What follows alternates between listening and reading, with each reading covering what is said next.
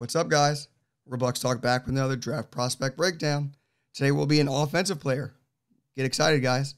It's going to be a wide receiver, Kadarius Toney from Florida. 6 foot, 193. Speed is his game. Shiftiness is the name. Kadarius Toney, he was mainly an athlete early on at Florida. Finally learned a position. Wide receiver, 984 yards. But they used him all over the field. We're going to show that on tape. So plus, immediately, what do you know? Yeah, Kadarius was mainly used in the slot, as you're going to see here. But yeah, it really came on last season and really found some consistency with his game. But again, still a lot to work on. But he is a prospect that has just super explosive. Former track star. He can run very fast and makes moves like this to get separation. So very impressive from a speed point, and definitely he can win downfield, as you're going to see. Just runs by guys. Again, lined up in the slot. Doesn't do anything special here. It's just run straight and win, and he can do that, especially if he's not going to be pressed or anything of that nature. Well, you're saying he's primarily a slot guy. He's primarily a speed guy. I mean, you're not going to ask him to be running any diverse routes early on, which in that aspect, I don't know if he's a first-round pick, but he's got first-round pick athleticism, put it that way. So some team may reach, but I mean, look at this ability to take a screen, make it look so easy, and then get in the end zone, get upfield quickly, and score. What do you like? Super explosive, like we said, and I agree with you. I think he's got that first-round talent, but again, he's not. I don't think he's there yet from a consistency level, technique-wise. But you can see, I mean, he can get the ball naturally, natural hands catcher, and get upfield very, very quickly, as you're going to see here. And reading the blocks, too. I mean, I like how he's using his blockers to his advantage, sets it up, looks like he's going to go outside, and then fakes it back inside. I mean, he's like a little running back at wide receiver, but that's it. What was his position? Now you see him playing running back over here, getting the handoff, going after it, and then his shiftiness, nasty. What do you see? Yeah, he's got really good contact balance for a smaller dude. Again, he's not overly big, but man, he can make cuts on a dime, as you're going to see here. Being able to explode after his cuts is very impressive. Being able to break tackles, contact balance, So I mean, just look at that fight, really good. So yeah, he can be a versatile guy like this if you want to use him as a running back slash receiver. Kind of not saying he's Tyreek Hill, but just the way the Chiefs use Tyreek Hill, you could see that kind of, option for Kadarius Toney.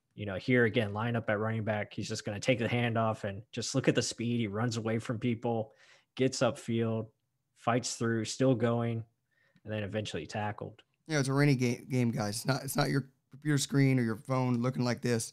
It was just that one clip, but it was amazing to see. Again, he's at running back. So, I mean, what is his position? When you don't have a defined position, it's kind of hard to draft him high. But then you see stuff like this, you're like, holy hell, just get the ball in his hands and let's see what we can do. So, I mean, get the handoff. He's about to go down. No, you're not. How is his knee not snapping? I don't know. Flexibility, I guess. And then put the hand in the dirt, get upfield, denying everyone to go down. Just gets upfield. I mean, this is nasty. What do you see? Yeah, he's a playmaker, and that's why I think that's where his value is going to come at the next level, because he can do so many things. He even played quarterback in high school, so you could see this guy throw the football possibly. If he gets in the right scheme and a creative offensive coordinator, definitely can utilize a guy like this. Here again in the backfield, now he's going to be asked to catch the football, as he's going to run a just little out route here, catch it, stop. I mean, just look at that quick acceleration. He almost trips over his own feet. That move right there. I mean, my goodness, just wham. And then it's upfield and still going. So, there's concerns with Kadarius. I mean, obviously he's had some injuries, along the way. He's had some off the field, incidents. He's also big into music and rapping. So there is some concern there. Is he all the way in on football? But I mean, if you get this guy motivated and he's all in, like I think he is, especially the way he played last season, I mean, the sky's the limit for him. Again, here, look at the high point. Really good job just high pointing the football, knowing contact is coming, doesn't shy away from it, makes the play, and then, continues to roll forward. So very natural with his ability whether it's out of the backfield or as a slot receiver. But that's a good convenience, right? I mean, that's something where you want to be like, oh, where can we use him? Anywhere.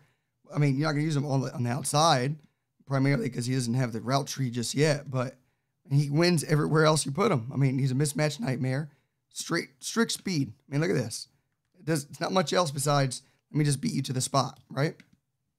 Correct. Yeah. He's just going to, run to a space here. Again, Kyle Trask does a great job of, those touch passes, throwing to space.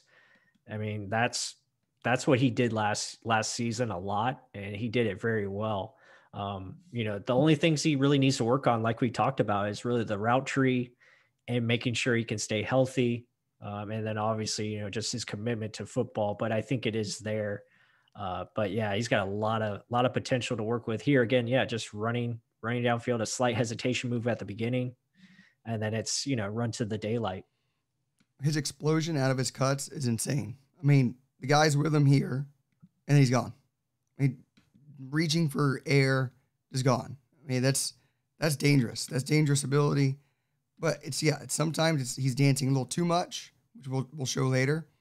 But I mean, he's got elite ability, let's put it that way. But like you said here, how much can you dance here? What are we doing here? Is this basketball? We're trying to cross someone over. If you're looking for where he's at, bottom of your screen, let's talk about it. Yeah, so this is what we talked about with, the route tree and the route running. So this is definitely going to need more polishing as it gets to the next level.